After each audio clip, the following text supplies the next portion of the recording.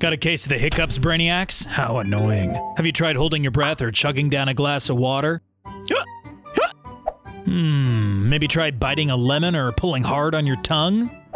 Hey, what do you know? It's over. Consider yourself lucky because there are patients out there who walk out of their doctor's office diagnosed with chronic hiccups. We know that hiccups are annoying, but could a never-ending bout actually kill you? But before we get into that, let's unravel what actually causes the hiccups in the first place. In short, it's a sudden, involuntary contraction of the diaphragm. It occurs in a two-step process. First, the muscle spasm causes you to suck in a lot of air, which leads to an immediate closure of your airways. As a response, the vocal cords snap shut to produce that infamous hiccup noise. Hiccups are caused by a multitude of factors. Eating too much too quickly, especially fatty or spicy foods, drinking too much carbonated beverages, even fear or excitement. Experts also warrant sudden change in temperature, strokes, brain tumors, even certain medications could cause hiccups. Luckily, the hiccups are more often than not an inconvenience than a health hazard. Most remedies to rid yourself of hiccups have all been tried and tested by you at one point or another, like holding your breath, drinking water quickly, or even a good scare. Some other unconventional solutions include squeezing your palm, drinking ice water, eating a spoonful of peanut butter, or to place a pinch of sugar on your tongue for 5 to 10 seconds. Hiccups most commonly last for less than 48 hours, but in some rare and extreme cases, they last for years, even decades. Take Danielle Kirkland, who woke up in 2008 with the hiccups, only to have it last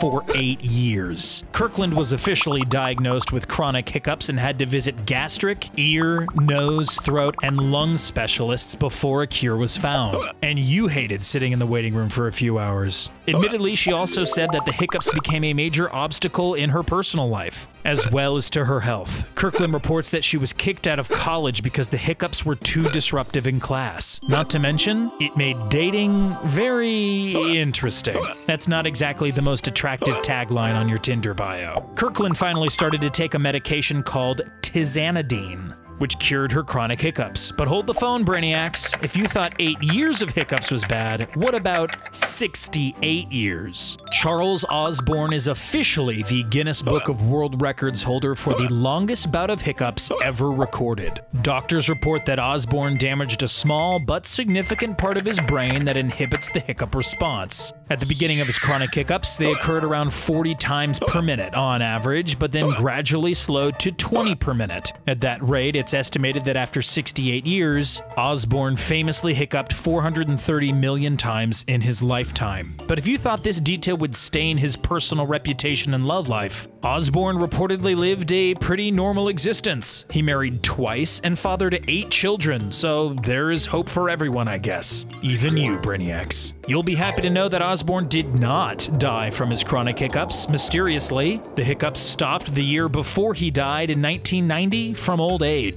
As for someone actually passing away from chronic hiccups, Pope Pius XII is the individual who came closest to this bragging right. He had a long period of hiccups associated with gastritis, though he officially died of a stroke. In other words, although he departed the world hiccuping, it wasn't the coroner's official cause of death. According to experts, chronic hiccups isn't too much of a serious problem in itself. What can be problematic are the debilitating consequences coupled with chronic hiccups, like fatigue, weight loss, depression, and problems with heart rhythm. So never having hiccups won't kill you. If anything, it is more likely that you'll die from embarrassment and a standstill in your personal life. Yikes. Chronic hiccups are not, and maybe the last part is already an issue for you, so here are some fun facts about the spastic diaphragm muscle. You know, so you can be the life of the party. Okay, maybe not, but we're sharing them with you anyways. The medical term for hiccup is singultus, which is Latin for to catch one's breath while crying. Interestingly, infants hiccup more than adults. An idea suggests that hiccups were a way to prepare a fetus for breathing once it was born to exercise its muscles. This is just a hypothesis, especially since no one is actually sure why hiccups are even a thing. On top of that, fetuses have been reported to hiccup while still in utero.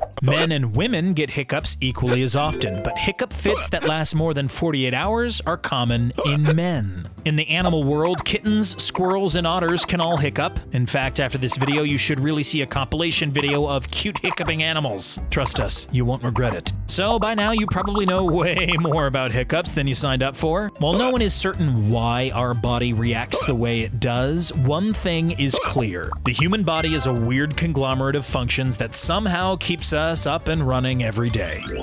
Don't forget to like this video and subscribe to our channel for more videos on the science of the human body. See you later, Brainiacs.